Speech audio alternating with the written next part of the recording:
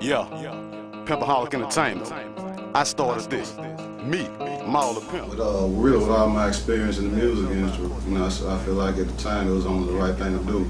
I was a part of another label, Fam Records, from 1997 up to 2003. So I basically learned the ins and outs of how to run a record label then, from an underground point of view. And then when I went to college, I got the legal side of it. And then when I got with BG and Chopper City Records in 2004, I learned actually how to run a record label from the industry point of view. So putting all that together, you know what I'm saying, I feel like it was only right for me to move forward and establish my own record label. Pimpoholic Entertainment staff consists of 6 people, including me. So you got MAAL the Pimp, you got Big Mike, who was a street promoter, you got Snow, my personal assistant, you got Aunt Banks, head of promotion, my road manager, you got J-Dub, who was head of all the wardrobe design, dealing with clothing, and you got the homie Jay, who can be here today, his mother personal assistant. Pimpoholic Entertainment staff, that's what make up the staff right there.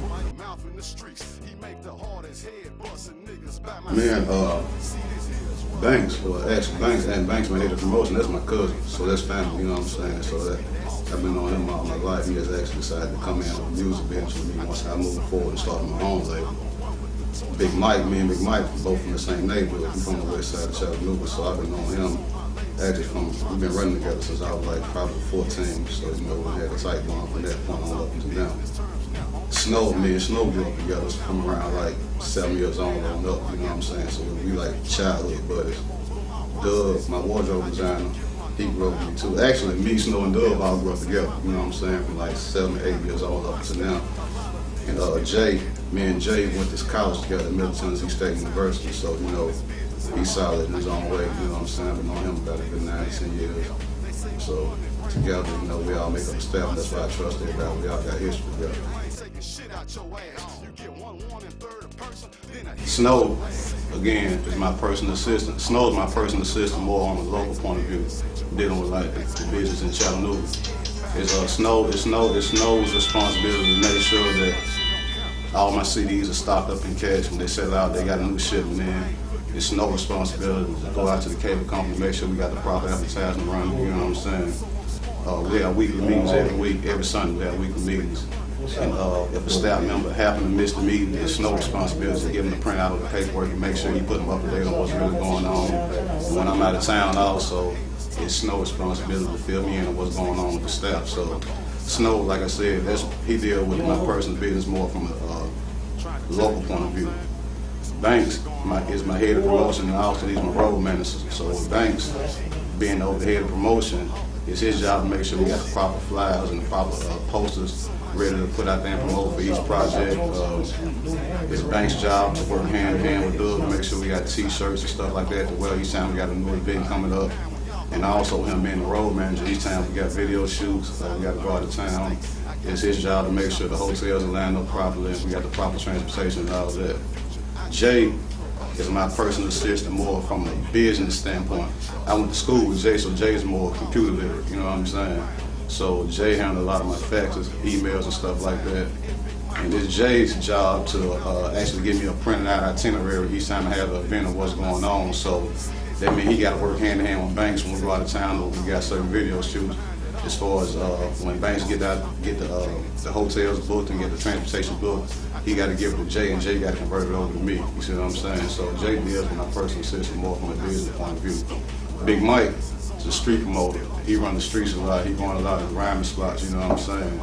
And from a business point of view, word of mouth is everything. You know. So he keep my name pumping in spots where the average person wouldn't really go at, you know what I'm saying? And we street dudes as it is, you know what I'm saying? So he just taking more in depth and put that business twist on the street, you know what I'm saying? Doug, being over the wardrobe design, on the low, he probably got the business job, you know what I'm saying? Because each time we have an event, it's Doug's responsibility to make sure all the staff members got proper shirts. It's Doug's responsibility to make sure we got enough t-shirts on deck to give out to certain people at the events who are interested in us and interested in what we're doing. So Doug basically got to keep us dressed every time we go somewhere, you know what I'm saying? So in so many ways, everybody at Pimpoholic play an important role. Nobody's not important than the next person, you know what I'm saying? And when we have our meetings, we all collaborate and throw ideas up. So just because if one person does this, he not stuck there at one job, you know what I'm saying? We all collaborate to make it happen. At the end of the day, you know, I put the final say so on it. But it's a, you know, it's a staff, it's, you know, it's a staff effort.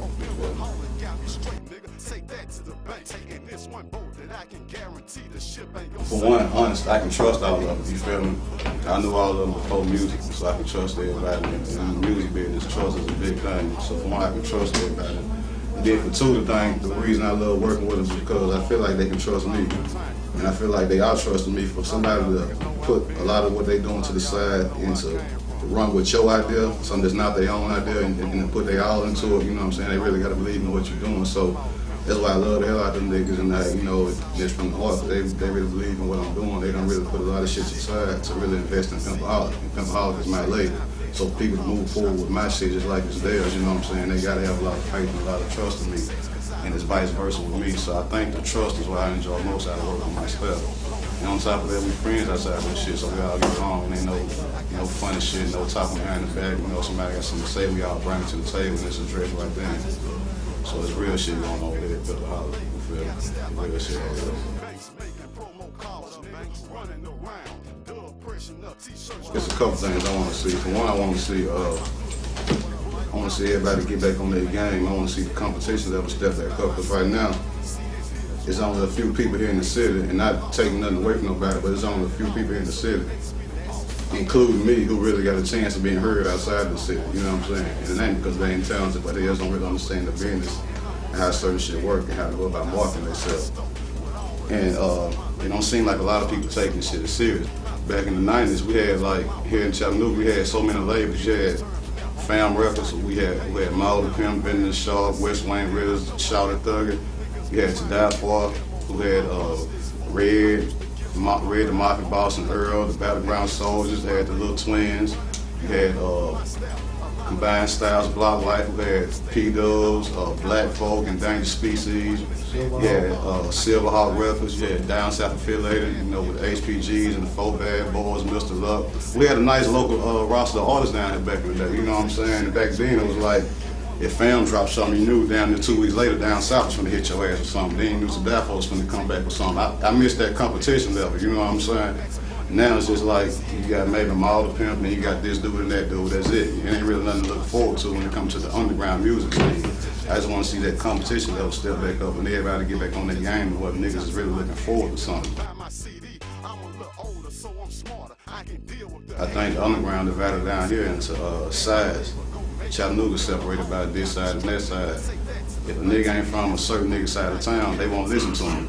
You can have a nigga who out the east side, he can really be bumping. But just because he from the east side and he might have a certain color on, he might not have a fan base on the south side, and vice versa. You can have a nigga out the south side who's talented, but people on the east side, on the west side, might not listen to him because he's from the south side.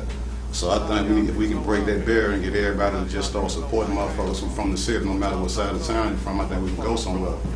And I'm starting to break that barrier. That was the whole point of me doing this DVD and this song, Chattanooga, you know what I'm saying?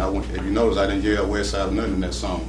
It's where you from, Chattanooga. I'm representing everybody in the city. And I'm trying to get everybody else to start thinking like that. So I think if we get a lot more unity with the underground, we can start seeing this shit go somewhere. You feel what I'm saying? So coming from MAAL the Pimp, that's what I want to see y'all niggas do, man, for real. That's what I want to see us do. And we can move forward and start shining like these other cities, you know what I'm saying? Say that Chatt DVD in stores now, you know that because you got it. Coming soon, Rap Hustling, the DVD and soundtrack. Pimpoholic Entertainment, homie.